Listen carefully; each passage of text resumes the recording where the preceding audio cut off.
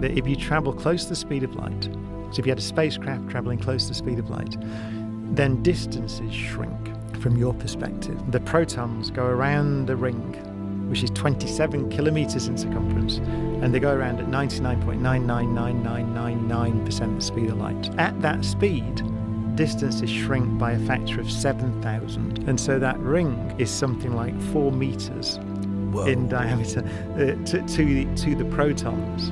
Whoa. So according to laws of physics, if you can build a spacecraft that goes very close to the speed of light, you can shrink the distance to the Andromeda Galaxy, and therefore the time it takes to get there. Actually, the closer you get to the speed of light, the more you can shrink it. And so you can make those 2 million light years.